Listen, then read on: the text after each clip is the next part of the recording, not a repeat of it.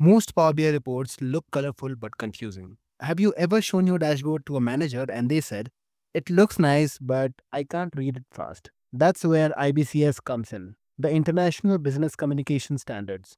It is a simple set of rules that makes your chart clear, consistent everywhere, and executive ready. Video, I'm going to show you how to create an IBCS style column chart using only native clustered column chart visual. As you can see on my screen, this is how an IBCS style column chart is interpreted. So here you can see these overlapping bars. The behind bar is the forecast data or the plan data. And we compare that with the actual data, which is overlapping on the top. And then we show the percentage increase or decrease between the actual and forecast data.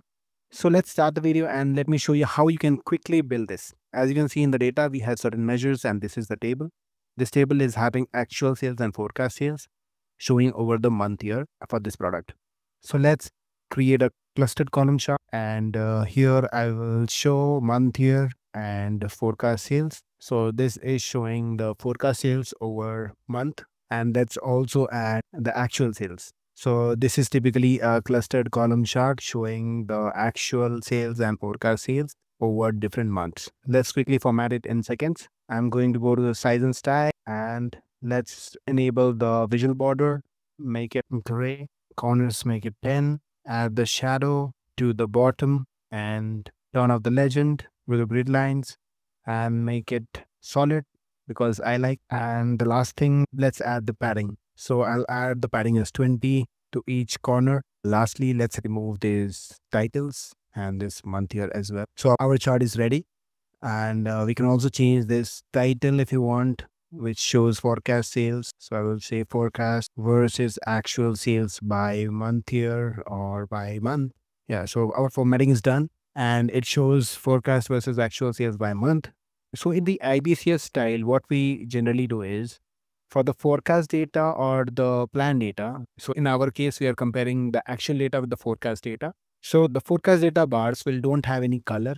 It will just have border. Let me show you how to do it. For that, we'll go to the column section and let's choose forecast sales from here. And the color, let's make it white and enable the border. So the forecast data is shown in this way. And the actual data, let's choose actual sales and make it black. So actual data is shown in this way. Border is not needed. So in the IBCS standard, the forecast data is shown as it doesn't have any fill and the actual data is having a black color solid fill. Now we have these two data and we'll have to add the percentage increase or decrease using a green or red bar. So for that, first of all, let me show you. So we have used this actual and forecast sales. So actual sales is basically sum of actual sales. Forecast sales is just sum of forecast sales. We have other measures like variance. Actual sales minus forecast sales is the difference, that is called variance. And we have variance percentage, so basically the difference by the forecast sales.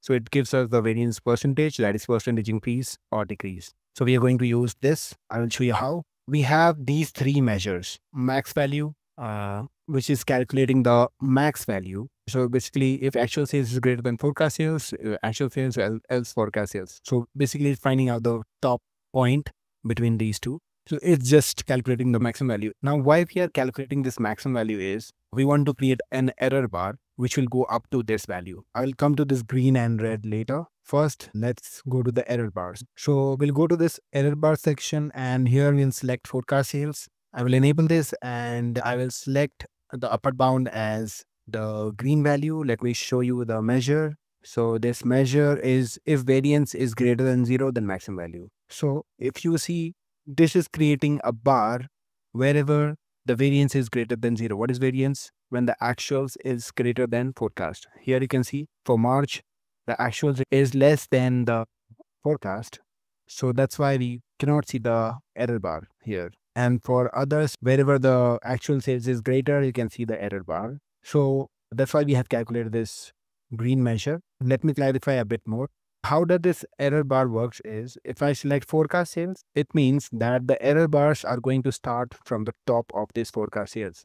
You can see this forecast sales, it is starting from the top of this forecast sales and going till the point which we will specify, which is nothing but the maximum value. If you see the green measure, Anyway, it will show the maximum value as the output, green or red. But what's the point of creating this green and red? It's just because we want to differentiate these two with different colors. If we have just used the maximum value, it would have created the green and red bars simultaneously, which could be confusing or misleading. So that is the use of green and red measure.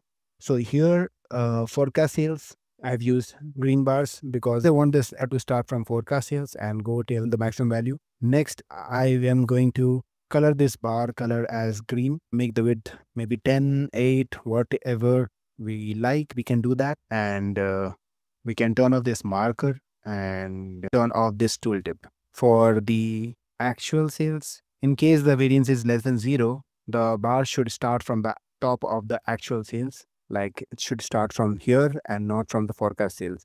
So here we are going to give the upper bound as the maximum value, that is the maximum value coming from the red bar, so that it covers only the red points and not the green points. So let's make it red. We make the width as 8 and marker. Let's turn off the marker. Let's turn off the tooltip. Here we can also make the border size as 0. You can see the error bars is having a border, white border. If you see here, maybe you can see the error bar is having white border. So for that, we can make it as 0 for red one and for the green one as well. Next, we want the bars to be overlapping. So the actual sales should be overlapping over the forecast sales. For that, we can go to columns again. Let's close this and let's go to columns again. Here, if I select all in the columns, you can see this layout option is enabled. And from here, we can turn on this overlap and increase the space between cities. And we can adjust accordingly and adjust this between categories as well. So now you can see it's oriented in a nice way and we can see clearly the percentage increase and decrease.